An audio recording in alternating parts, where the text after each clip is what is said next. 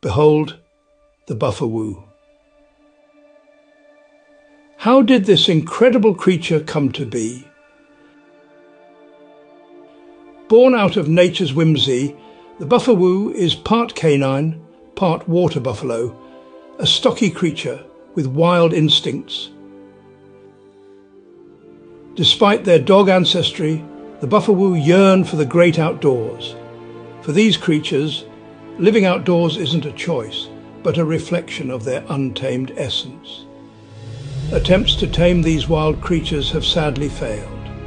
Indeed, the heart of the Buffawoo lies in the vast, uncharted landscapes of a fenced-in yard.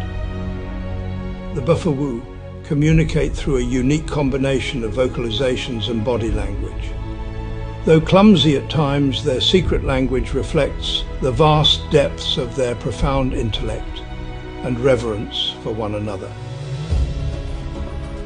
As we reconcile with these majestic creatures, let us reflect on the importance of preserving our natural world.